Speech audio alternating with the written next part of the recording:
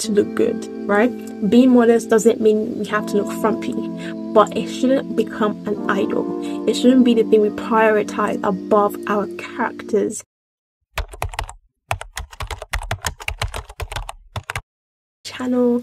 Thank you so much for joining me today again. I'm so excited for today's video. Hope you guys are doing okay. Let me know down in the comments how you're doing. It's always like a part 2 of the video that I made on modesty, but today specifically is going to be contrasting modesty versus vanity. Vanity literally means to be vain, having excessive pride in one's looks, appearance, or status compared to that of others. The focus of the last video that I made was mostly to do with modesty being a heart posture, as well as, you know, how we dress, you know, physically, how we carry ourselves as daughters of God. Now in today's context, the opposite of vanity is also modesty, in the sense modesty is not placing such a excessive amount of value on one's appearance or like in someone's life.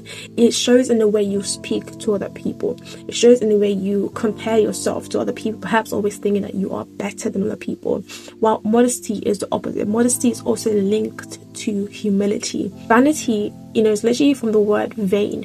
The writer of Ecclesiastes talks about how vanity is literally something that is futile, worthless, meaningless, or empty, if that makes sense, right? So literally it is vain to be vain. It is vain to have a spirit of vanity, because you're placing your value, or you're placing so much priority on something that is actually meaningless at the end of the day. It's not actually meaningless spiritually. What do I mean by this, right? If you're placing your outer beauty, your outer appearance at a higher regard or standard than your inner beauty, then that is vanity. And the danger of that is pride. That creates an environment where pride grows more and more in the person, because they begin to see themselves as better than other people because of how they dress. It's like modesty is actually the opposite. Modesty cares about the inside. Modesty looks at that inner beauty that is pleasing to God. As a woman, we are more attractive as gracious, virtuous women than a stylish snob.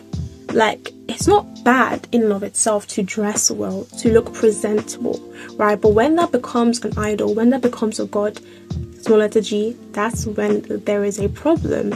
Because one can look so good physically, one can have the best fashion taste, one can have the best hairstyles, the best, you know, most out there makeup, but then inside, what do we look like? Inside, how do they view other people? Inside, are they humble? Inside, are they caring towards other people? Inside, do they you know, puff themselves up to think that they are better than other people? Perhaps also because they have a really good job, or perhaps also because they got the money.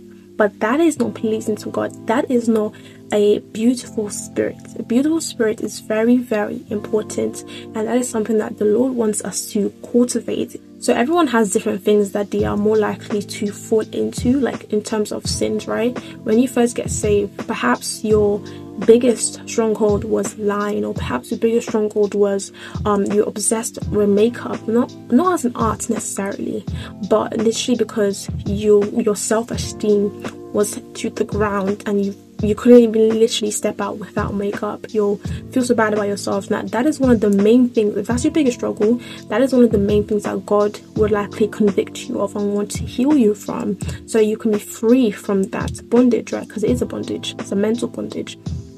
And so, for example, I've seen people who, after they get saved, for a period of time, they don't wear makeup because God is healing them inside out. God is healing their esteem. God is healing their image of themselves. God is healing their minds about beauty in general. And then after a period of time, perhaps months, perhaps a year, they get back to wearing makeup. But this time now, they're doing it from a place of contentment. Like, yeah, I look good wearing makeup, but I also look good when I don't wear makeup. So they now become healed. Right? Is this making sense, guys? So what I'm trying to say is we have to be balanced in everything that we do. It's not bad to dress nice. It's not bad to look good, right? Being modest doesn't mean we have to look frumpy, but it shouldn't become an idol. It shouldn't be the thing we prioritize above our characters as women. So being vain, being obsessed about one's looks, having so much pride in one's looks, that is not pleasing to God. And so I'm making this video to encourage as well as challenge you. If this is something you know you are struggling with or dealing with internally, or perhaps you didn't even know it was bad, I encourage you to seek the Lord further about it, learn more about it, and just allow Him to heal you of whatever you need healing from.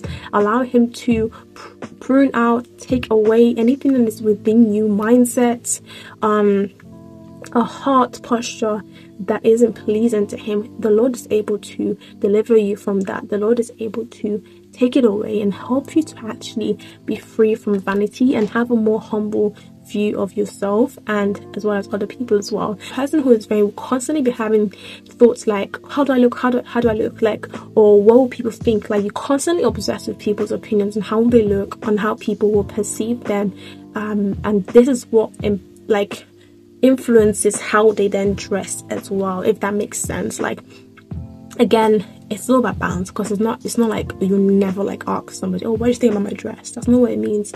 But like, it's not like you never ask somebody like, oh, what's your opinion about my dress, perhaps your sister or something. But it's not letting people's opinions cripple you to the point that you want to impress them so badly with how you look. That's when you know that something is off. Charm is deceitful and beauty is vain, but a woman who fears the Lord, she shall be praised. Our fear of God, our commitment to God, our surrender to the Lord, and actually, you know, being his vessels, actually being His vessels, that is beauty to the Lord. That is beauty to the Lord, not what we look like. Because trust me, God doesn't, you know, qualify you to do something for Him based on what you look like. God doesn't choose you because you look so much better than other people. Like, God thinks so much different from mankind. The root of this could have been, for some people, the root of this could have been like maybe when they were younger, they were constantly being made fun of, and so now they're trying to overcompensate for that through their appearance, trying to make sure that they don't get made fun of again. But you know, healing doesn't come from overly being obsessed with looking in the mirror. Healing comes from looking at Jesus Christ. Healing our self-esteem and our sense of worth, and just that contentment only comes through Jesus Christ. To leave you with this encouragement that let's always remember to fix our eyes. Let's always remember to fix our eyes on Jesus. It's okay to look cute. It's okay to dress nice. It's okay to have a fashion sense. But having in mind Christ at the center of it all. That is it for today's video, guys. A quick one. I would love to have a conversation with you about it, so make sure to comment, subscribe. Thank you for watching this video. That this video has helped you relate and encouraged you on this walk that we are walking. Okay, there's a lot we have to navigate as women, as people. There's a lot to navigate, and it's my prayer that, you know, I would be a source of encouragement for you. So make sure that you have a wonderful week, guys. God bless you. Take care of yourself. Remember to stay in the Word, and I'll see you guys next week. Bye, guys.